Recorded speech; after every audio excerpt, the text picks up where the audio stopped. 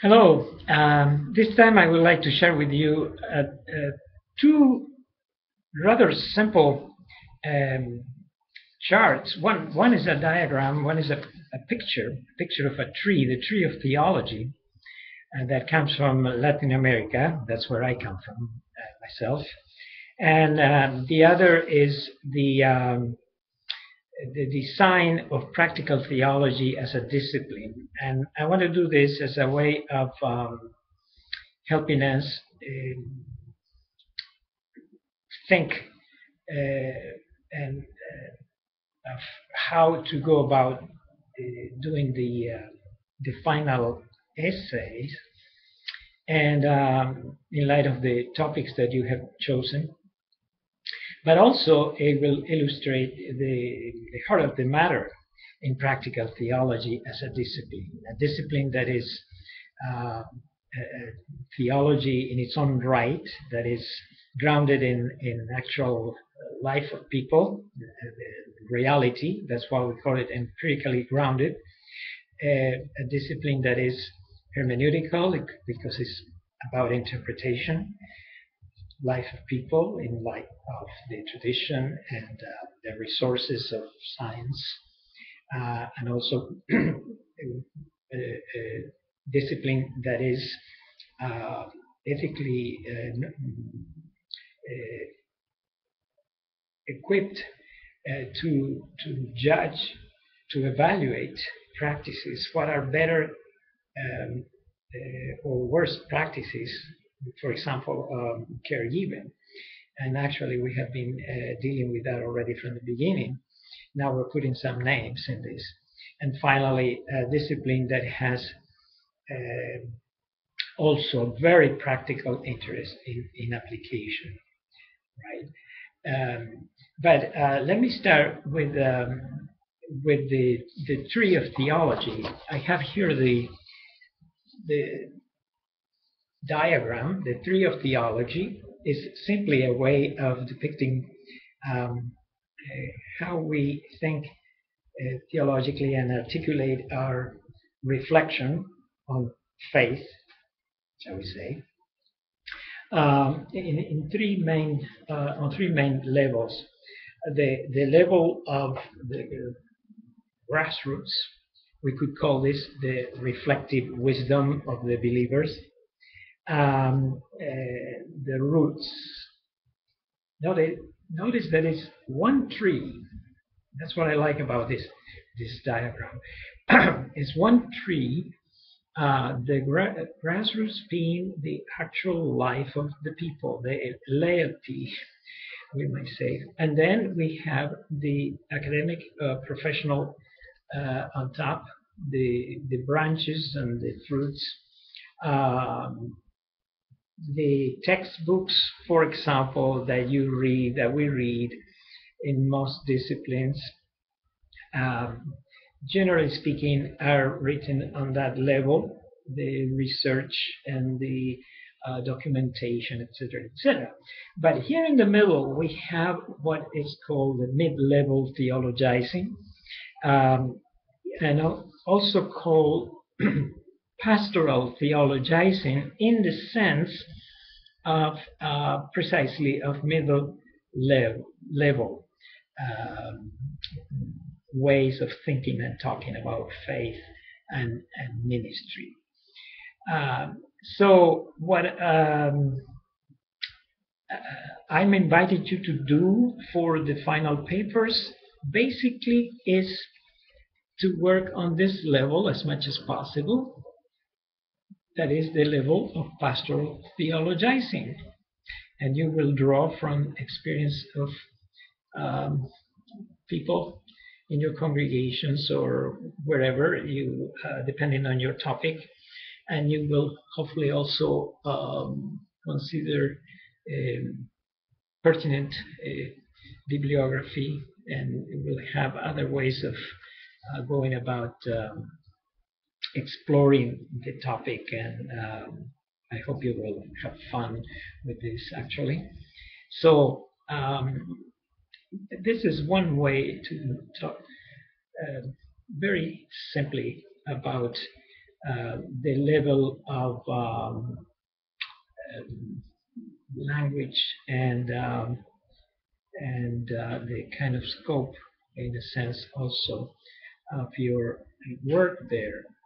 Now, together with this, and you may have already noticed in our syllabus, there is a reference to the four tasks and dimensions of practical theology.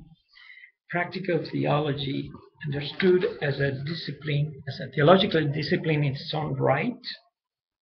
That is the discipline that reflects critically and constructively on the life and ministry of the church in the world, with particular attention to processes of formation and transformation. It's not just ecclesiology, in other words, but there is a particular interest in formation and transformation.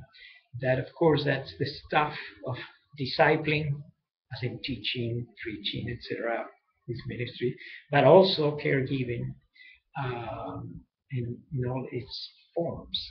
So practical theology as that discipline that is concerned with a critical and constructive reflection on the praxis of Christians in the world, with particular attention to processes of formation and transformation. From a Christian perspective, we say in the light of Jesus Christ and the reign of God. Now, the book that best describes the tasks of practical theology is this: Practical Theology, an Introduction, written by Richard R. Osmer. Practical Theology, an Introduction. This was published in 2008 by Ehrmans, and it's a very, very helpful book. Of course, I'm not going to ask you to read more than what you're reading now, but you may want to keep in mind, perhaps to have in your library eventually. I strongly recommend it. Richard Osmer has a very helpful picture of the four tasks and dimensions of practical theology that precisely are the kinds of steps, you may call it, but not steps as in a ladder, rather steps as in a dance, if you will, or like in a spiral.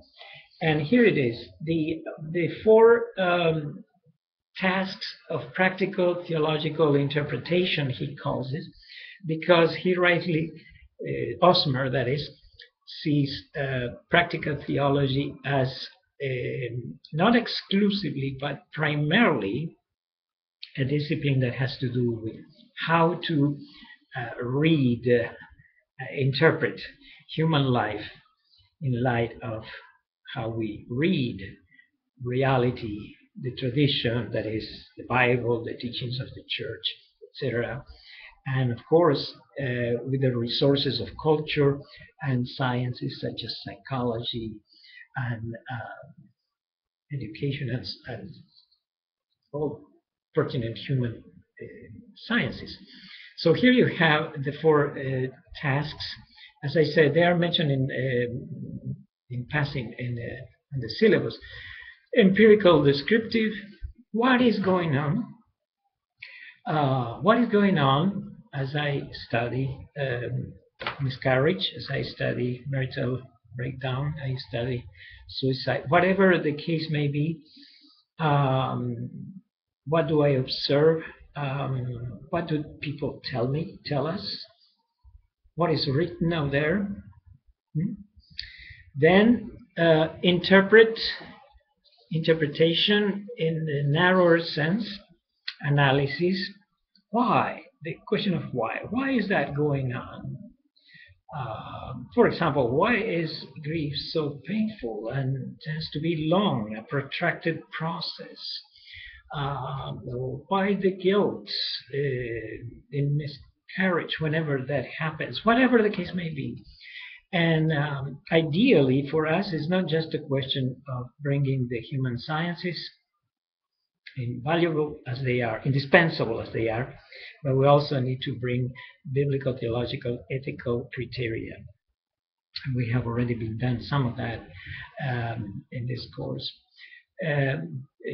Third, the question of the normative, the evaluation. What are good practices? For example, what do we mean by a good death or a good dying process? And what do we mean by and what is involved in good accompaniment in times of grief and painful longing, whatever the case may be. See?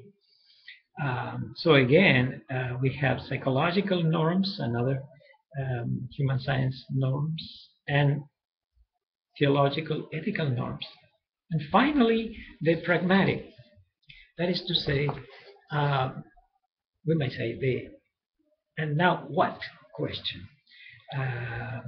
What principle, what guidelines for further practice? How does that function in reality?